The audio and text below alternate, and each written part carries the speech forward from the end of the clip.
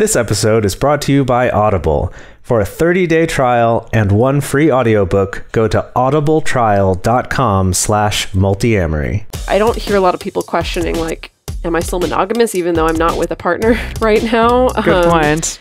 You know, usually someone who wants monogamy is still pretty clear on, like, no, that's what I'm looking for and that's what I want. If you're happy with the same old ways of dating, If you enjoy sucking at communication, And you have no desire to improve your romantic life, then our podcast might not be for you. but if you want some out-of-the-box ideas to deepen your current relationships, broaden your sexual horizons, develop a better understanding of yourself, or learn more about non-monogamy, Then you've come to the right place. I'm Jase, I'm Emily. and I'm Dedeker. and this is the Multiamory Podcast. Songs I know I did, forcing me to form myself to fit. On this episode of the Multiamory Podcast, we're talking about the Polyamory Board of Directors, who review all applications to become polyamorous, as well as administer quarterly compliance evaluations. This week, we're giving you the top 60 tips for passing your polyamory qualification test. Lies. JK, it's like, So, such lies, so many really- lies, such I lies and appreciate- hogwash.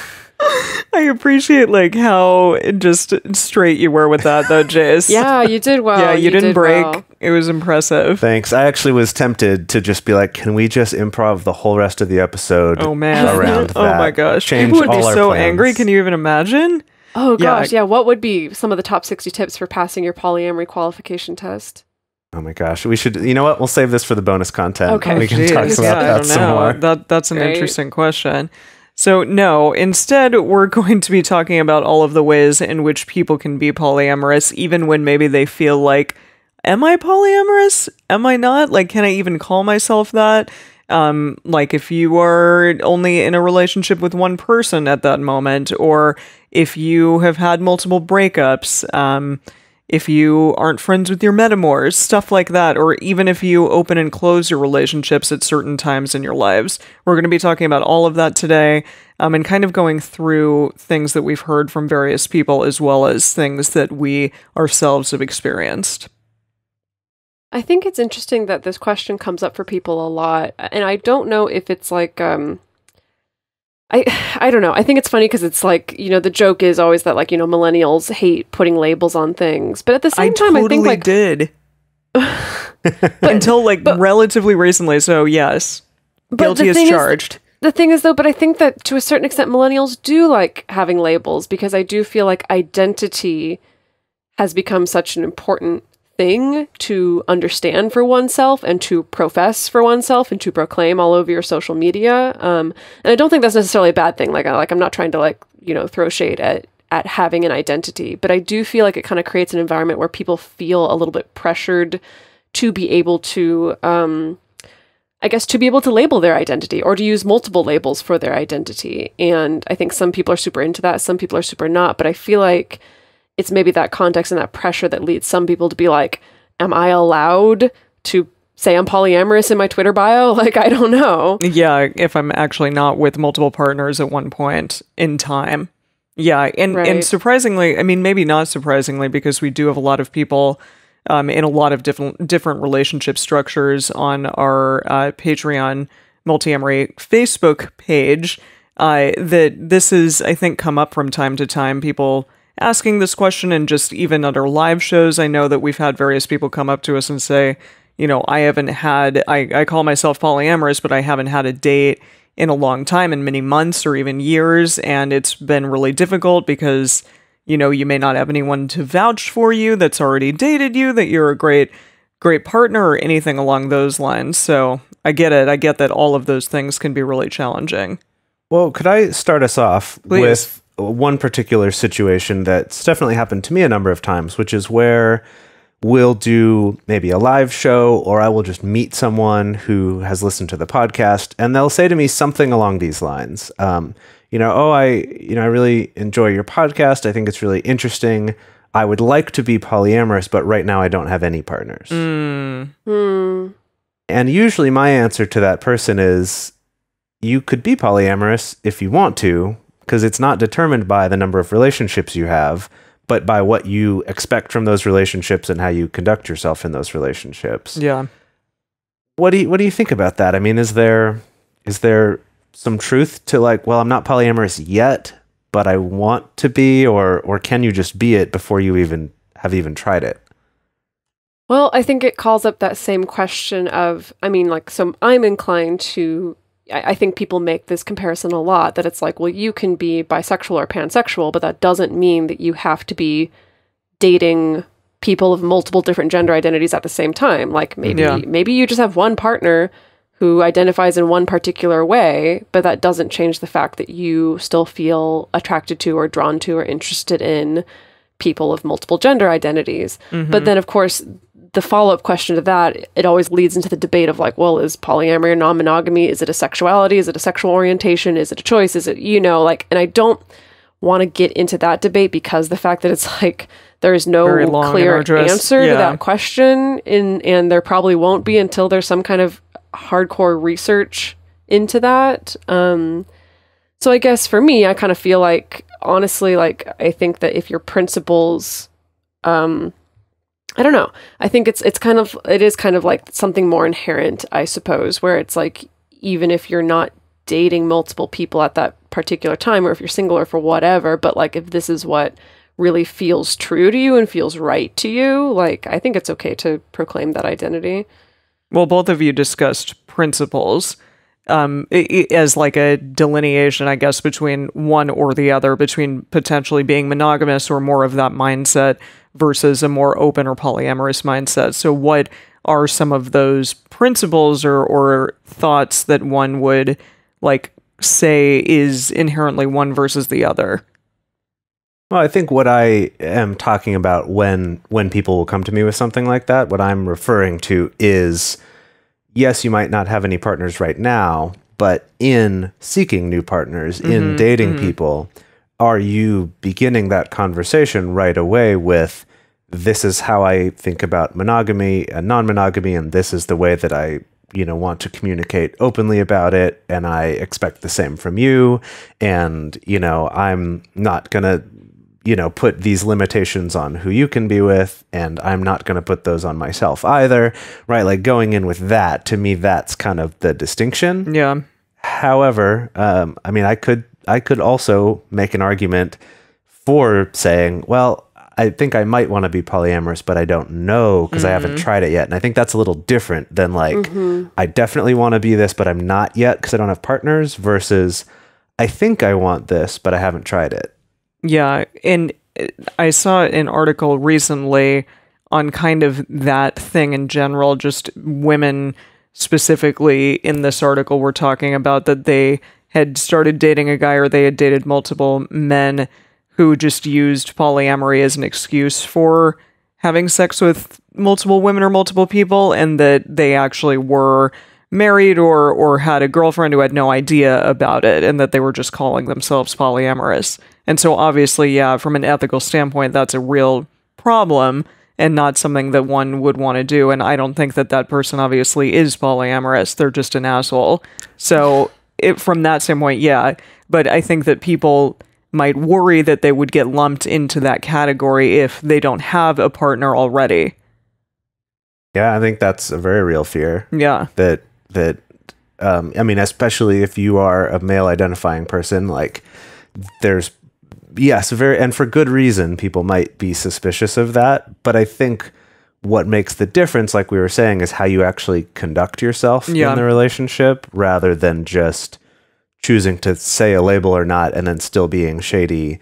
And, well, okay, you know what I mean? Speaking of shadiness, I mean, that brings up, like, I think a number of times we've gotten emails from people who are like, I am cheating on my wife, but I feel like I'm polyamorous because, like, I really legitimately, like, I love my wife, and I also am really in love with this person, like this other partner. How do I make this work? Or what does this mean? Or how do I get what I want in this situation, and things like that. And so then it brings up kind of this other question of, like, I don't want to doubt that you feel polyamorous, and maybe this process of having an affair has opened you up to realizing, like, oh, I am capable of holding love for two people at the same time, and I am capable of wanting to maintain two relationships at the same time. So it's like, I don't doubt that like you're feeling polyamorous, but you ain't doing polyamory. And so then that's my question is like, then does it come, like, then is there a distinction between like how you feel versus how you practice? And that gets held to a different standard? Like, I don't know. I think that's a great distinction. I was going to bring that up earlier and didn't quite get to it. So I'm glad you brought that up. But the other one I'll hear is someone who talks to me and they'll say, oh, you know, I've been polyamorous for 7 years, but only honestly so for the last 2 years. And I'm like, then no. Then you were just cheating before. You were just a cheater before, yeah. Yeah. But I think I don't know. Well, hang on. I'm just going to jump on that really quick because I feel like I would say something like that as like, I felt polyamorous since like a really, really, really long time ago, but I haven't been like proactively, honestly polyamorous for 10 years. That doesn't mean that I cheated. Like I didn't cheat on anyone when I was monogamous. It just meant that like I kind of fell into the mainstream default of like, well, I feel this way, but that's not correct. So I'm just going to choose monogamy. So I don't think it can necessarily that just is a distinction. Although someone you says and I have dated, they were cheating. You and I have dated someone though who did cheat, like in their like non-polyamorous life many times. And I know a lot of people who've done that as well. Right. And but I think, Dedeker, you bring up a good point of like, it depends on what they mean by that, right? Is it just that I had this feeling but didn't know it was something I could do, which sort of goes toward that idea of polyamory being more of an identity for yourself versus, well, I was just cheating and being secretive about it, and only recently after my divorce am I being open with my partners about it. That would fall more into the category of you're talking about the practice of doing it. So that's an interesting thing too, to like identity versus practice. Your relationship practice. And in that, I actually wanted to bring up something based on what you were saying, Dedeker, that I think that the bigger distinction of like feeling like you are polyamorous is not that I've realized I'm capable of loving multiple people or wanting to pursue multiple relationships, but more realizing that that's something I also want for my other partners. That's a good distinction. To me, that's the bigger distinction. Yeah. And we've talked about that before with like monopoly relationships, where I'm like, I kind of feel like the monogamous one, if they are okay with their partner having other partners, I think they're still polyamorous. They're more the polyamorous one because I think it's more about what you hope to limit from your partner rather than just what you want to do yourself. And that's also something that people debate. Yeah, people have taken great issue with that opinion. Yeah, and I obviously, if you are not dating anyone for an extended period of time, then you have to, in your mind, put these practices into place, at least in the foreseeable future, that you would have a partner and be able to speak to them about these things. Like ideally, even if you are single, you're coming at any potential relationship with, you know, this is who I am, this is what I expect, this is what I hope for you that you would get out of a relationship with me, etc., and that you are still being ethical about everything, even though you may not be successfully dating people at that particular moment. Well, I mean, I like in a really ideal world, I feel like everyone would come to a first date with that kind of awareness and knowledge, even if they were seeking but not everyone does. looking in monogamy. I know that's true, but really though, like when you're trying to find a long-term partner, whether that's just one partner or whether that's multiple partners, you know, being able to have a sense of shared values is important. And I feel like, you know, that's why, you know, on this show, like we try to talk about conscious monogamy. I think we should be talking about it more because I think that is also part of it, is like also having this very conscious awareness of your values and what it is that you want, you know. But it is the kind of thing that it's like, if you're single and monogamous, I don't hear a lot of people questioning like, am I still monogamous even though I'm not with a partner right now? Good point. You know, usually someone who wants monogamy is still pretty clear on like, no, that's what I'm looking for and that's what I want. So I guess on that side of things, and I guess there's maybe not quite the same debate around, is monogamy a sexual orientation or not? I suppose. Yeah, I mean, I don't know. It generally, like, the precursor to monogamy often is, well, we're dating multiple people, and then, okay, we're going steady. Is that still a thing people say? Or like Sure. we're not dating anyone else. We're, exclusive. That's the term that I was looking for. Mhm. Yeah. Yeah. Well, okay, so what if we take this to the next stage now? So this person's been debating, like, am I polyamorous even if I'm not dating anyone yet and haven't dated that way before? Or what about a situation where I am in a relationship but I really don't like my metamors? Or I feel a lot of jealousy of my partner, even though, intellectually I'm like, polyamory makes sense to me, yet I still have these emotional reactions that come up. Am I maybe not actually polyamorous? Dedeker, what would you say to that? Up. Oh my goodness. No, I'm that comes up assuming a it comes lot. up a lot, I think, yeah. it comes up a lot with clients, that question of I feel jealous. Does that mean I'm not cut out for this? Or I'm not getting along with my metamor? Does that mean I'm not cut out with this or for this? Or this particular relationship just ended. Does that mean I'm not cut out for this? A lot of those questions. And it's a tough one to tease out. I think particularly so often it's such a common experience for your brain to be like, yes, this totally makes sense. And like, it's logical to me. Like, I totally get this conceptual idea of abundant love and non-possession and, both me and a partner having autonomy and freedom, totally get it. But like, my body is the thing that reacts when I feel jealous, right? That it's often your body that feels nauseous or feels nervous or feels shaky or feels sweaty. And then that's often fed by, kind of whatever story you may be,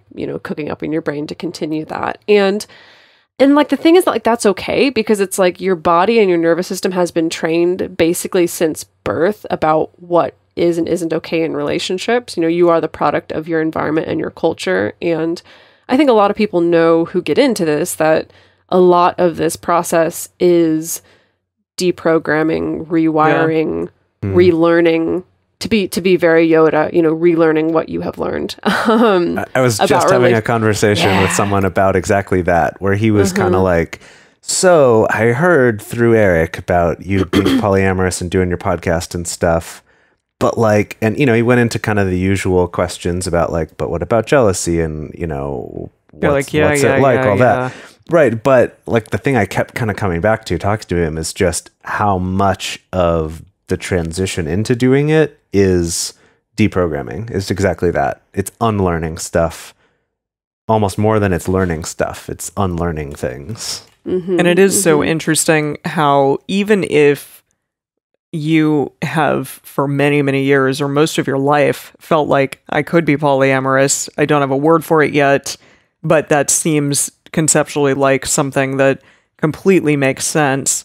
But yet that other part of programming from your outside forces and the media and your parents and, saying that like monogamy is the thing to do, that even though your brain and maybe your heart, is that too, I don't know. Yeah, no, roll with it. Yeah. I'm like, wow, that's cheesy. But that tells you like that polyamory is the right thing for you, that still all these outside forces are saying no, that it can still be really difficult and really hard to go there.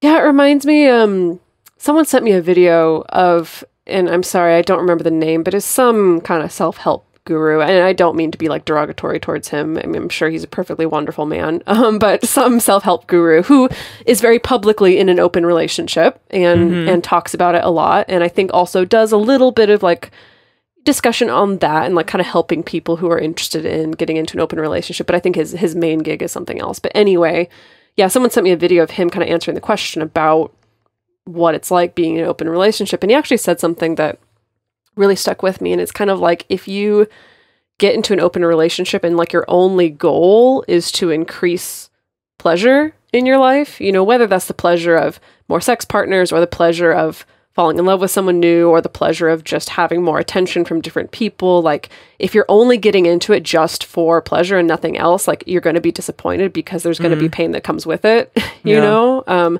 If you're into it to not just have pleasurable experiences, but also to like get to know yourself and to deepen your relationships and have better communication and like really learn about the parts of you that need to heal, like then it's definitely going to be a success for you in that pursuit anyway.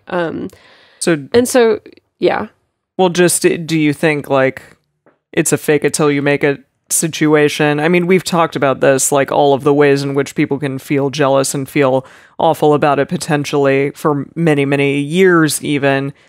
Is it just like a continual deprogramming? Like that is the thing. You can still call yourself polyamorous even if you're having a difficult time. It'll just take time.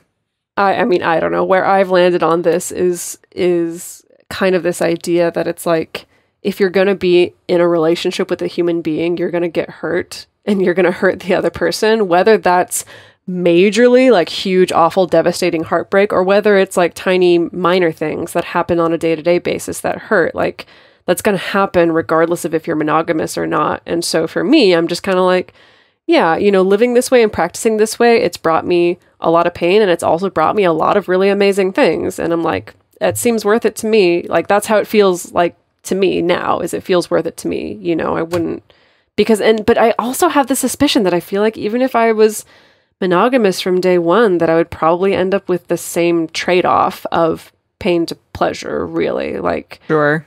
But like some people would not be questioning the monogamy part in the same way that they might be questioning the polyamory of it all. Yeah. But like, is this happening just because of the polyamory? I suppose so, yeah. Yeah. Yeah.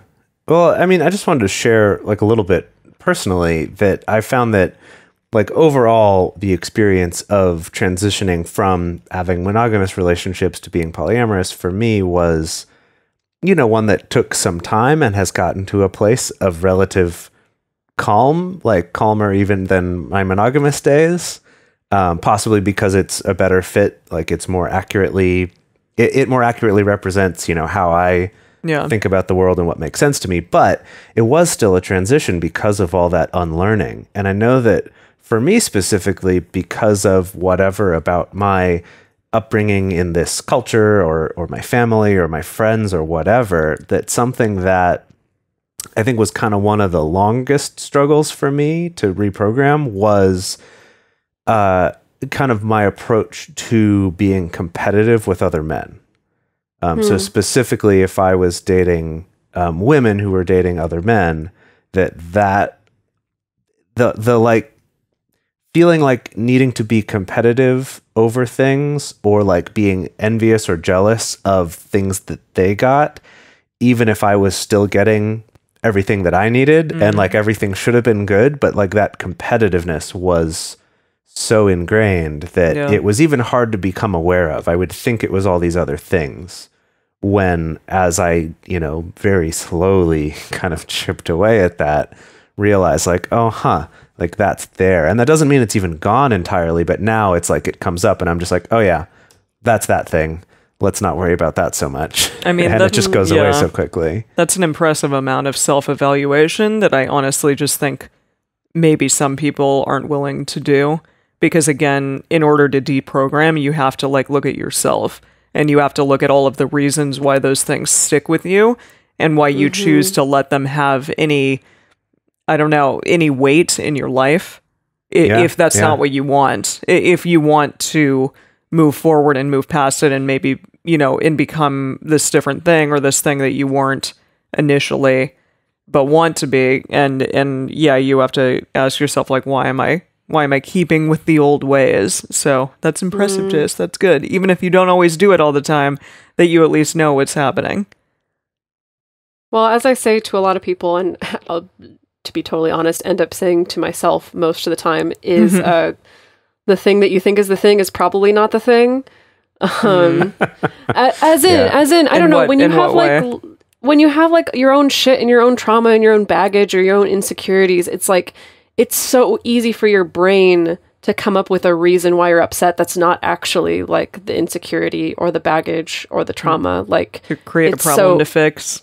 Yeah, well, it's I think particularly like create an external problem to fix. Like, I think it could be so easy to be like, well, the reason I'm upset is because he texted me 10 minutes later than I thought he was going to be. And like, we need to have a talk about our texting and like when we text each other and how we communicate with each other. Like, that's what needs to happen. And, you know, I don't want to discount like if there are issues in your communication or if there are little hacks that would make your lives easier, like definitely do that. But it does require this really critical eye of like understanding that your brain is going to be able to fill in a convenient and safe feeling excuse essentially for why you're feeling shitty in a particular moment. Because I think our brains and our minds don't really want to look at themselves. We want to give ourselves like the uber benefit of the doubt. Yeah, definitely. Well, I feel like, I mean, I love these deep philosophical conversations, but I'm going to try to circle us back around to what we're talking about, which is this idea of like, essentially, what does it take to count as polyamorous? Is there such a thing? Is that a ridiculous question to ask? And I think we also get people who come to us and ask about like, you know, let's say I have a primary relationship. Like, let's say I you know, choose to have a primary relationship. You know, we've opened and closed our relationship a couple of times, or sometimes we do it at specific times. Is that okay? Does that count as polyamory? Does that count as some other form of non-monogamy?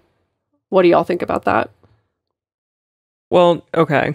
We've talked about this before, but Jase and I did this very early on in our polyamorous relationship because, and at the time, I will say neither of us were dating anyone.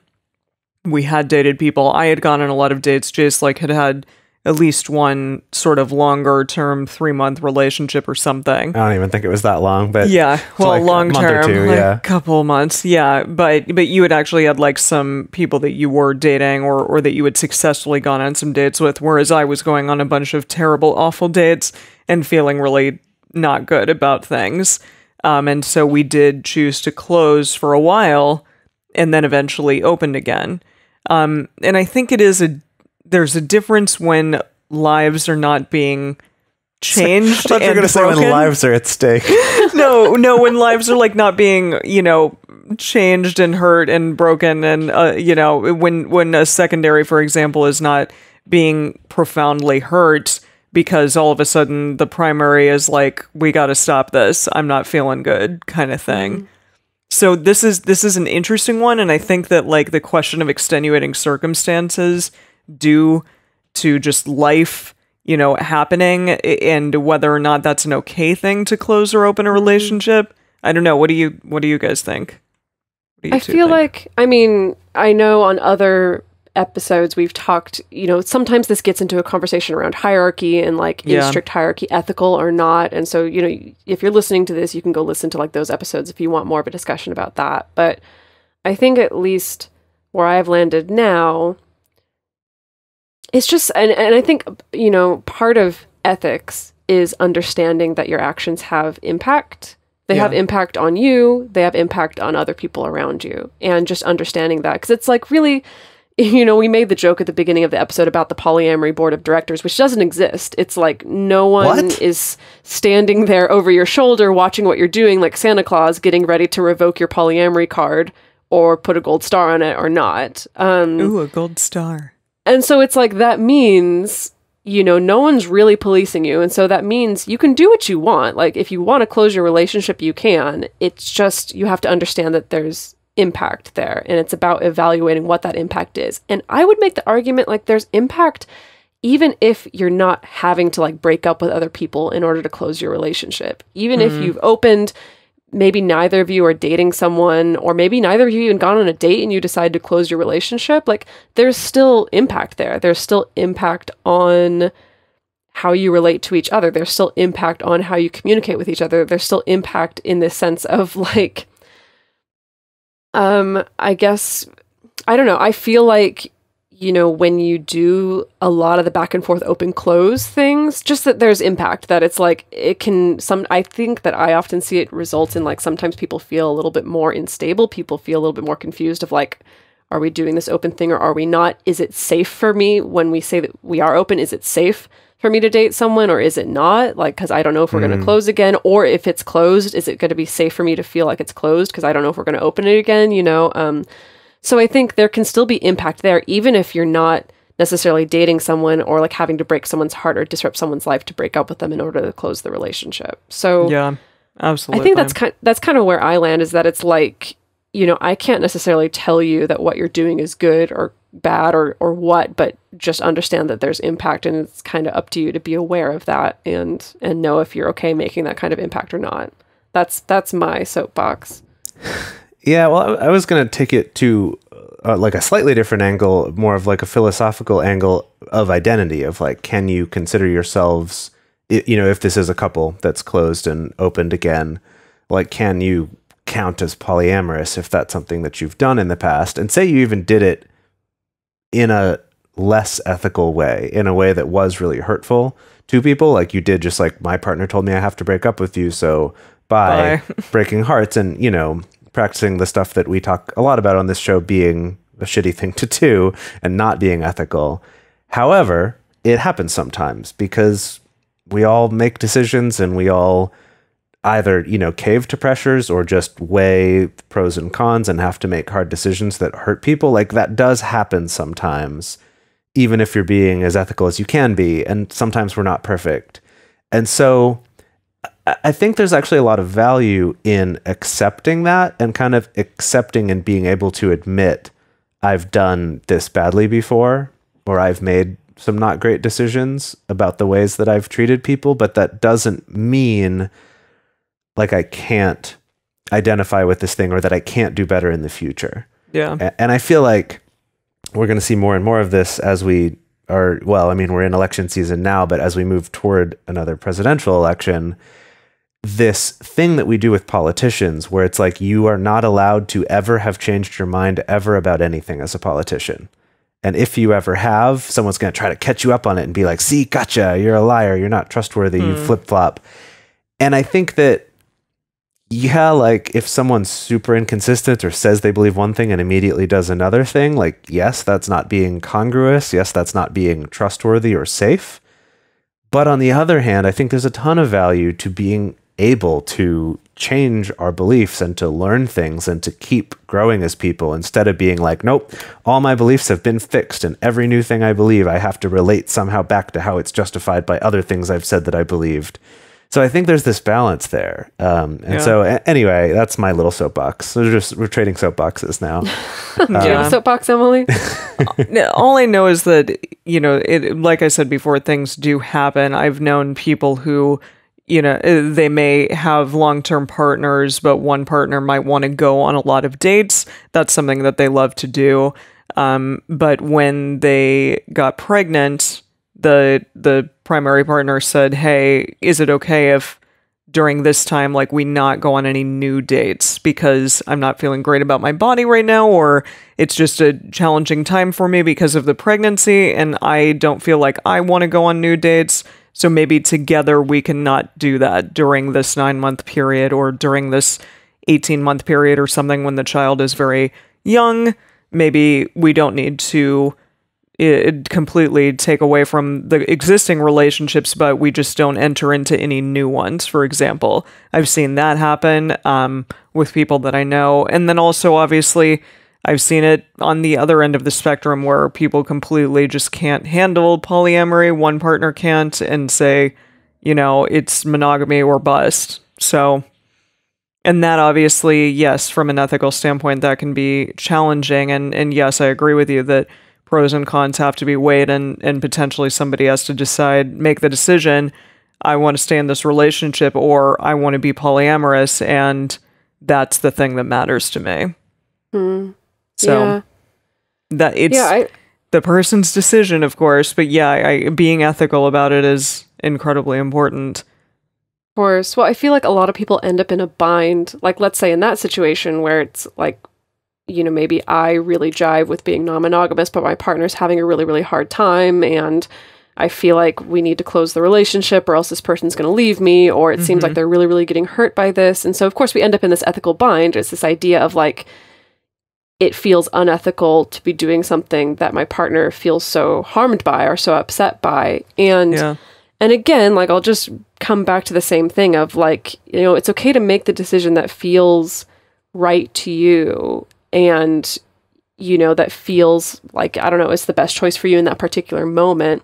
I think that some people kind of fall into some mistaken thinking of, like, if I've made a choice that means I'm like supporting my primary partnership or I'm protecting my primary partner, that means it's 100% an ethical choice, and like any harm that I caused is canceled out. Like, I think sometimes people fall into that, of this idea of like, well, I've chosen to that like support trumps everything else. Yeah, for lack of a better that kind word. of trumps everything else. And I think it's kind of the same thing where it's like, I don't know, Americans, we love a black and white, don't we? And we love being able to say this is right. It so hard. And this is wrong, but it does come down to shades of gray, essentially. And I don't know, it is just that. It's just kind of evaluating what the impact is. But I think that just because you made a choice to like protect your marriage or to protect your relationship, like maybe that's a good thing, but it doesn't mean that like you didn't cause any harm, I think. For sure. Oh, absolutely.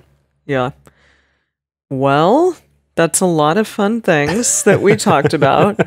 I think, overall, with these things that we just discussed, the takeaway that I have is, if you're doing things in an ethical manner with a lot of thought and a lot of introspection behind them, then generally, like, if you call yourself polyamorous, then you just need to be doing things in an ethical manner and be having the forethought to be like, okay, if I'm not in a relationship now, the relationships that I will have in the future are going to look like X, Y, and Z. And maybe some intentionality. Yeah, intentionality behind it, exactly. Well, I don't know, Emily. I don't know if you get to count yourself as polyamorous just for believing that, because you do it different than me, so I don't think you get to be in this club. Oh, I see what Jase is doing here. Are you about to gatekeep, which we're going to talk about in a little bit? Yeah, I was going to say Jase is gatekeeping, and I almost called him Gase. Like, he's gatekeeping. He's gatekeeping. Gatekeeping, yes. He's gatekeeping, yeah. That's weird. Okay, yeah, we'll talk about gatekeeping, but before we get onto that, we're going to take a quick break to talk about some exciting things. The first one being our Patreon community. So yeah, some of this conversation that we're having today was motivated by a conversation that we had in our monthly Patreon video discussion group, where some people did express, hey, my life looks like this right now, or I don't have any partners right now, or I'm not even interested in dating right now. Like, can I still identify this way? And so that was like really inspiring to us, and there was some interesting conversation going on about that. But anyway, we have these awesome video discussion groups every single month. If you want to become a part of that, you can go to patreon.com/multiamory. Specifically, that's at the $9 a month level that you get access to our monthly video discussion groups, as well as to our private Facebook discussion group and discourse forum and Discord chat as well. Which has been this really fantastic place where people feel safe, since it's all private and locked down and no one can, see that you're in this group. People feel safe to come forward, share what's going on in their lives, share the questions that they have, or, recently share silly pictures of them dressed up in Halloween costumes with all their partners and stuff like that. So again, another great community. You can even access just the online community for as little as $5 a month at our Patreon. So again, if you want to join, take part in these discussions, which often help inform our episodes. Again, go to patreon.com/multiamory. And another thing that is incredibly helpful and also helps the world at large is to take a couple minutes to go to iTunes or Stitcher and write a review about this show. Let people know what it is that you like about this show. What's the value that you get out of listening to Multiamory? Because there are other people out there just like you looking for the same sorts of things who haven't found it yet. And maybe they stumble across this show and they're like, I don't know if this is what I'm looking for, but then they read your review and see, oh, they talked about this particular thing that was meaningful to them. I can relate to that. Maybe I'll give this a try, right? Maybe this will be something that can help me too. And the way that this helps the world at large is that the more people are thinking about these things and being courageous enough to look at themselves and really examine the way they're doing things and how they're treating people, the more great people there are out there for you to have relationships with, and for all of us, and it just keeps growing and growing into a better world.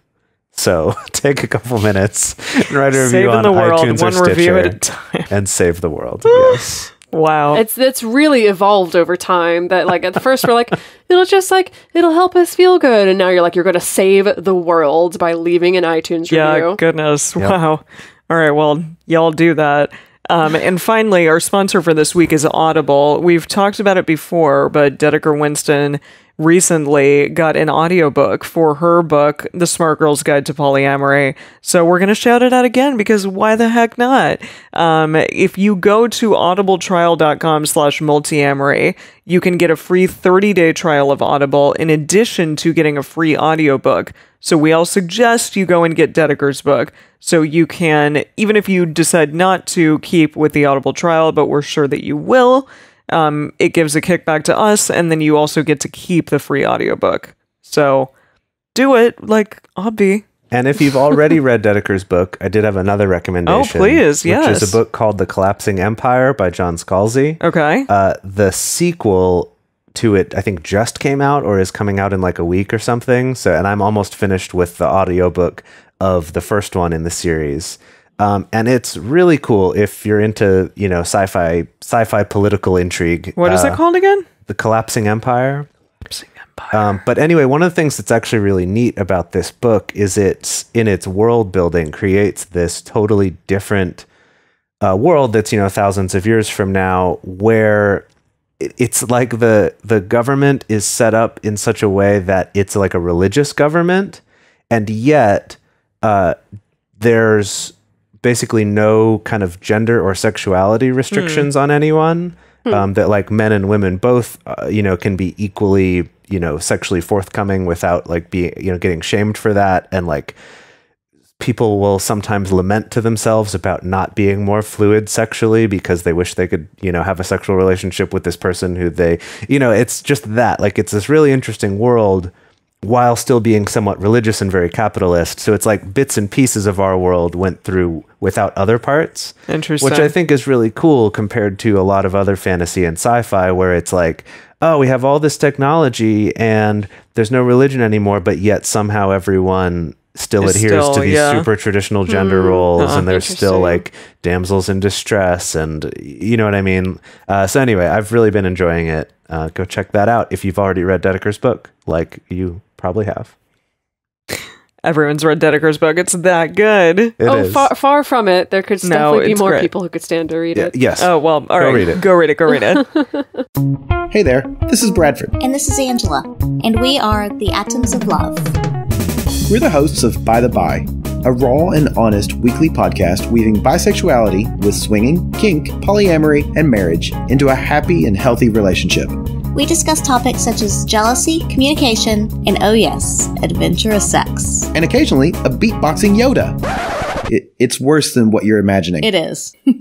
For us, nothing is off limits as we subscribe to the try everything twice philosophy. And we are always excited to share our experiences and advice with our listeners. So swing on by swingset.fm or wherever you subscribe to your favorite podcasts. All right, and with that, we're going to get into gatekeeping. So, what is gatekeeping? Why don't you tell us? The Oxford English. You gotta keep those gates. Don't let them get away. Exactly. Well, for those of you who don't know, the Oxford English Dictionary has a definition, and here it is. It is the activity of controlling and usually limiting general access to something. So why do we want to talk about this? Gatekeeping. Well, okay. So this gatekeeping as a term comes up in a lot of circles, and I think in a lot of online communities, because it often manifests as, the act of barring some kind of individual from entering into a space or participating in a discussion that they are otherwise entitled to. And this is often done by an authoritative figure. And so what this looks like in real world terms is something like trans-exclusive radical feminists, where it's no, trans women are not allowed in the discussion around women's rights or women's bodily autonomy or beauty standards or things like that. Or things like, again, in feminist spaces, like preventing Black women from being able to talk about how race plays into their experience of misogyny, of preventing Black women from being able to talk about misogynoir as it is. And I think that I've seen it pop up definitely in non-monogamy friendly spaces or polyamory friendly spaces, because it can be very easy to, again, start getting down to brass tacks around like, well, what you're practicing is polyamory, but what you over there are practicing is not polyamory. And so you don't have a voice in this discussion, or you can't enter into this space, or we don't want you here. And I think that's when it kind of tends to usually come up. Yeah. Yeah, I mean, another place that I know this comes up is with bisexuals in the gay community. That sometimes there's this kind of like, sorry, like you can't be a part of the leadership of the, queer youth department at this university because you're bisexual. So you're not really gay. Interesting. Right. Well, so that brings up another interesting point, is that gatekeeping, it can come from within a community, like let's, using polyamory as an example, like people who identify as polyamorous calling out other people who are also wanting to identify as polyamorous for not being poly enough, essentially. Mm-hmm. So it can come from within a community. It can come from outside a community. So an example is like women who are geeky and play video games. For a long time, there's been this sense of gatekeeping of like, no, you're not a real geek. Sometimes it does boil down. You're not a real geek just because you're a woman, know, or no, you're not a real gamer because you don't play MOBAs, or no, you're not a real gamer because you don't play these kind of games. Well, and this came up in a very, political, what am I trying to say? Political and like press related way with all of the stuff with Riot Games. Yes, yeah. And there's very much that culture there, where they tried to like backpedal on like how they defined being a real gamer because they were doing some of that stuff specifically to try and exclude women. Yep. Mm-hmm. Yeah. And I don't know. I mean, I think that when we get into these discussions around like what counts as polyamory or not, like I think that gatekeeping often comes to the forefront because the fact that it's like, I think people get really upset by the idea of like, well, you have to have some kind of standards, right? Because you can't just let anyone identify as polyamorous, because then, you get, again, those people who are just assholes who are like using polyamory as a label to hide behind when they're not actually being ethical or honest or communicating. And so I think people struggle with this idea of like, what is just making a distinction? What is protecting a community? What is gatekeeping? What are your thoughts? I think you've just hit on the heart of the whole challenge. And I think that, to go back to what we were saying before, is that we, especially as Americans, are so desperate for a black and white. It's like, just give me the rubric, like give me the rules by which I can decide if I'm gatekeeping or not, and that you'll end up with people all across the spectrum on like where they land on that decision, but they're trying to put it in like axioms or like little definitions or little like, I can just check this box or these couple boxes and know that this is okay.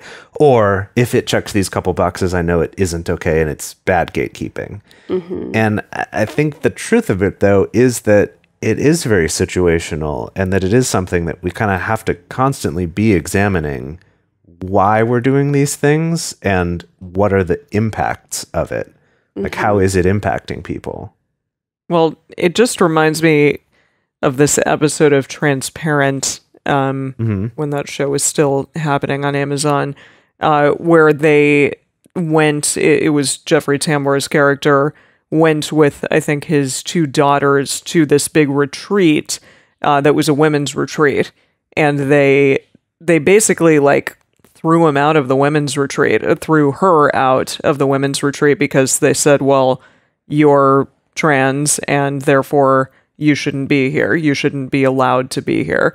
And I've definitely heard that from some very feminist friends of mine, like, well, they can't have a discussion.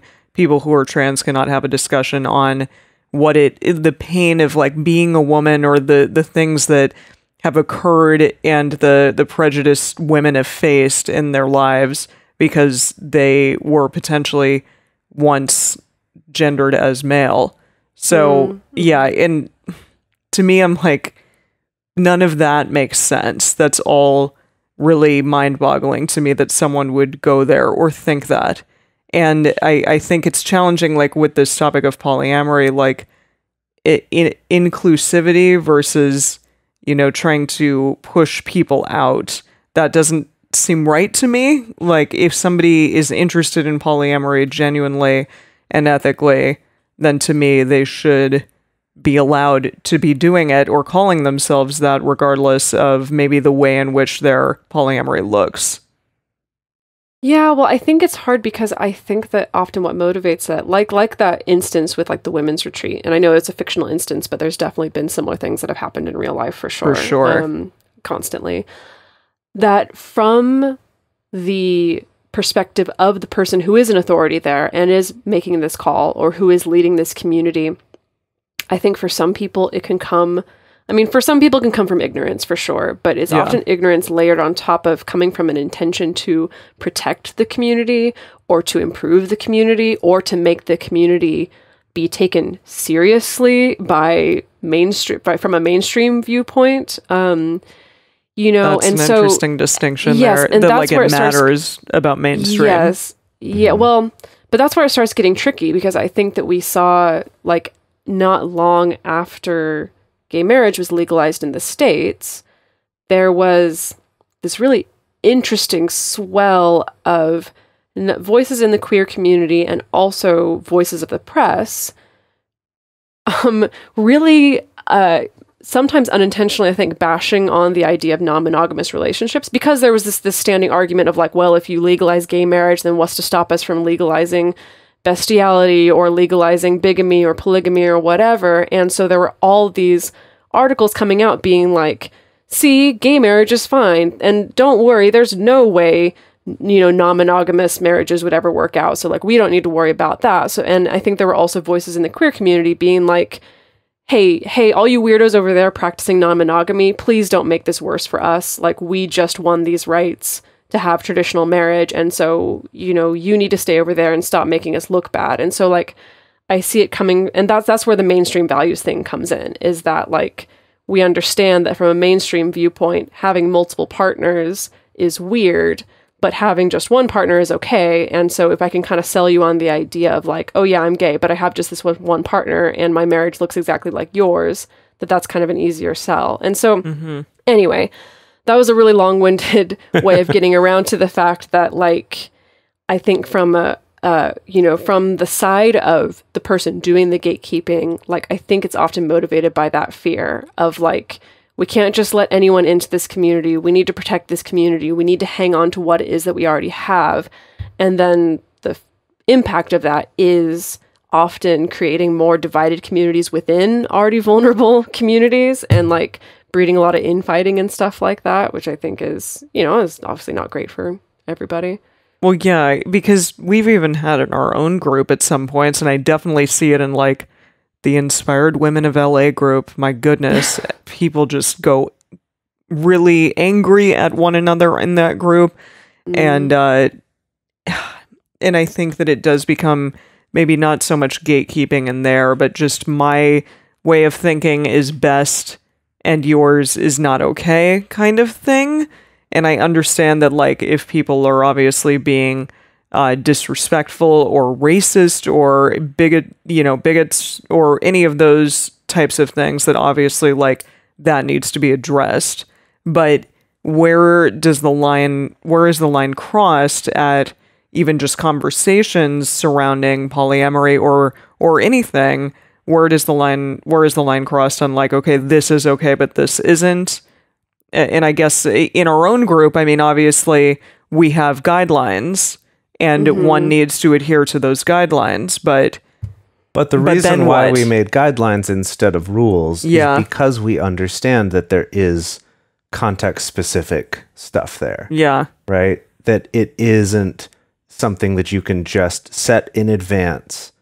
And say like, this will do everything for every single circumstance that ever happens, of course. Yeah. Right. Like to bring this into a non-relationship, non-gender related field, that in law, that's something that's actually a big difference between the way contracts are written up in different countries. That there are some countries like ours, like America, who tries to do that. Like, we're going to spell out every single possible thing we think could ever happen and then have catch-alls for the things that don't quite fit those. And then we argue over those, and like that's how we approach the law. Whereas there's other countries who will have much shorter contracts, and the way that they would explain it is like, well, we go into the contract knowing that we can't anticipate everything that's going to happen. And if there's a dispute, it's going to have to get resolved. But the way to do that is through making the intention of the contract clear rather than every single little condition and thing that could possibly maybe happen in the future. Because we love the black and white and the letter of the law. We do. I know, fascinating. So even as you were just talking, Emily, you were talking about like, well, these things obviously cross the line. And I'm like, well, that's obvious to you, maybe, but that might not be like obvious to someone else. Where or even if they said they have the same obvious line, where that line is might be different. Yeah. No, you're absolutely right. And it's so challenging on like the internet also. Well, the internet's a terrible place. I think that's black and white. Yes. The internet's a terrible Yes, place. No, for sure. I'm just kidding. It's not, because there's wonderful places like our communities online. Exactly. I was going to bring up just kind of an interesting. Did you guys ever watch The L Word? I know you did, because we watched the first season together. I watched a little bit of it. Catherine Monag, I can't. Yeah. So in the first season, there was this guy. He presented as male, identifies as male, but identifies as a lesbian. Do you remember this character? Who, like, the women who are kind of part of the core group were all hanging out, and he was talking about like, oh, well, as lesbians, we, experience this, or like we feel this way, or like da-da-da-da. And he kind of walks away, and one of the other women's like, what? Like, what is he talking about? And kind of it's that he's a man who dates women but identifies as a lesbian. I bring this up because I think it's an interesting, I could definitely see an argument for either side about should this man be able to be included in a like lesbian discussion group or a community or something like that. And I think that's why they had it on the show, is to kind of bring up the fact that that is a difficult thing. But you see what I mean? Like, I feel like no matter where you try to like lay down your rules about like who can identify as polyamorous or who can identify with whatever gender, there's other things where it's like, oh, well, shit, we didn't account for that. Like, he's not saying he's a woman, but he is saying he's a lesbian. How does that fit into our rules? Like, I don't know. And again, I think we get into problems when we try to make things account black for and absolutely white. everything. Yeah. Right. I do feel like it's important to at least give some airtime to the idea that I don't want anyone to come away from this thinking that it's like anything that remotely looks like gatekeeping is bad, and like all of your communities and all of your spaces and all of your discussions should be open to like literally anyone and whoever, because someone who's actually not part of a particular community or identity doesn't mean that they're automatically entitled to access any space or participate in any discussion. And if you're heading up any communities or any discussion groups or things like that, that's on you to make those calls, to bring mindfulness and awareness to that, of knowing like what's gatekeeping versus what is actually protecting a community or maintaining the integrity of a community. And I think also, Jase, something you brought up is the idea that like trying to avoid the bad form of gatekeeping for a community is different from gatekeeping your personal life. And I think in that case, because I think that's just boundaries, right? Well, yeah, we hadn't gotten to that yet. It's here in the notes, but yeah, I did want to make that distinction that like with polyamory, to bring it back to where we started this discussion, that if I'm going to say, well, in this community or who can be involved in this discussion, I'm not going to put stipulations in place of like, you can only be in this discussion if you have X number of partners, or if you practice polyamory a certain way, that I wouldn't want to eliminate those people from being able to participate in that discussion and to find a safe place to be able to talk about it and process it as they're on that journey. However, that doesn't mean that just because I think someone can be in that space means that I think they're safe to date, or that they're an honest person to date, or that they're someone who I would recommend anyone else to date. And I think that's kind of, I find this with relationship anarchy too, that I feel like sometimes people find it and think, aha, now I finally found the thing that if someone's this, then they're definitely going to be ethical and not any of these bad things that I found I don't like. No. But the truth is, like, none of these labels guarantee someone's a safe person. No. Yeah, definitely. And I think that's a worthwhile distinction to make. For sure. That just because you let someone use a label or be in a group doesn't mean they instantly have a pass on everything. Well, I think to build off of that, it's also okay, like, if you go on a date with someone and maybe they do identify as polyamorous or relationship anarchist or non-monogamous or whatever, and you jive with that, but the way they practice is not something you're really interested in, like, that's okay too. I don't count that as gatekeeping. Like, I count that as like just boundaries and what you feel is going to keep you safe. I feel like we've had some discussions about that in the patron group recently, that it's like, if the way that someone practices in their relationships or the way they practice communication sets off red flags for you, even if you're both technically on the same quote unquote team of both identifying as polyamorous, like, it doesn't mean that you have to date them or have to feel like it's safe to date them or have to put up with it, And I think, unfortunately, sometimes I think that's a symptom of if people feel like they don't have great access to community or great access to people to date who also identify as polyamorous, that I think sometimes people end up in a situation where they feel like, well, I really don't like that this person I just met practices this weird strict hierarchy with a veto and communicates or like lets their partner see like all our private text messages and stuff like that. I don't like that, but they're like the only person I've met so far who is okay with non-monogamy, and so I feel like I have to go with this person. Like, so I think sometimes that's a symptom of people feeling like they don't have the options to be picky about who they're okay connecting to or not.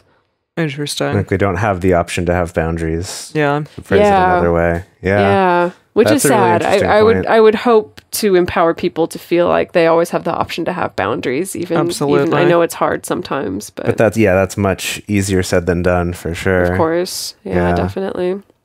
Yeah, I think that it reminds me of a discussion we had just recently where we were talking with someone about the different labels like consensual non-monogamy and ethical non-monogamy and, other ways that are kind of bigger umbrellas than just the term polyamory, for example. And he brought up an interesting point of consensual non-monogamy is a more clearly defined thing, that it's consensual means people are consenting to it and it's not monogamous. That's kind of a yes or no. It either is or it isn't that. I mean, obviously there's still a little bit of gray, but less gray than ethical non-monogamy, right? Which is like, well, ethics. Like, what does that mean? Really, where are we at there? Yeah. Right. Yeah. And I think that's actually something worth pointing out that I feel like with pretty much any other sexual identity or relationship style, that no one seems to like imply that means ethics all by itself. Like, I don't think most people, would associate you're bisexual, so you're more ethical than someone who's straight or gay. Well, probably some people would conflate like, oh, you're monogamous, so therefore you're more ethical. Okay. That's true. But some people, but obviously there's a lot of monogamous people who are not ethical at all, and even not ethical in their monogamy, in the way in which they do monogamy. Right. So I guess that's what I'm saying is that just because someone's monogamous doesn't, like, that would be absurd to say that means they would be ethical, and if they're not ethical, they can't be called monogamous. Yeah. Like, I think the same thing goes true for polyamory, and there's a lot of unethical polyamorists.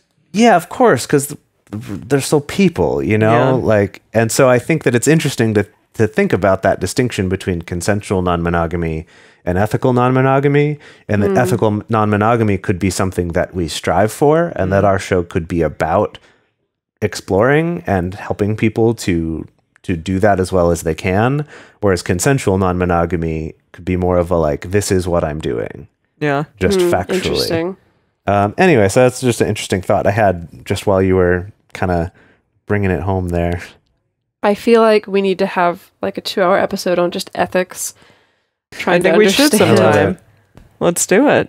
Let's do we'll do a week-long retreat where people can come and we'll all just talk about ethics. Like talk about ethics and philosophy. If y'all have any ethicists, that's what they call them, right? Ethicists? Is that a job title? Is that a thing someone can be? That's a great name. Sign if me it up. Is. I want to learn. I am an ethicist. I'm an apprentice ethicist. Great. That's one mouthful. Yeah. One hell of a mouthful. All right, y'all. So let us know your thoughts on all of this. Let us know, how is it that you label? Have you been in a community before where you've seen an instance of gatekeeping. Have you been on like the negative side of gatekeeping in any instance? We'd definitely love to hear from you. Love to hear what your experiences are. The best place to share your thoughts with other listeners is on this episode's discussion thread in our private Facebook or Discourse forums. You can get access to these groups and you can join our exclusive community by going to patreon.com/multiamory.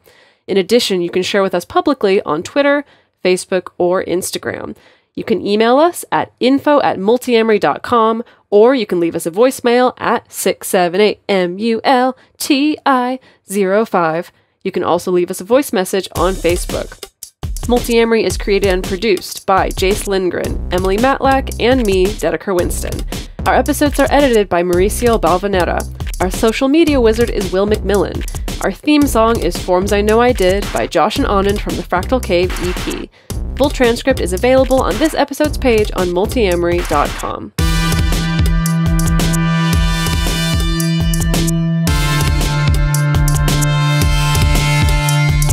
Hi, I'm Mr. Penge, co-host of Life on the Swing Set, and you're listening to a Swing Set Network podcast on swingset.fm.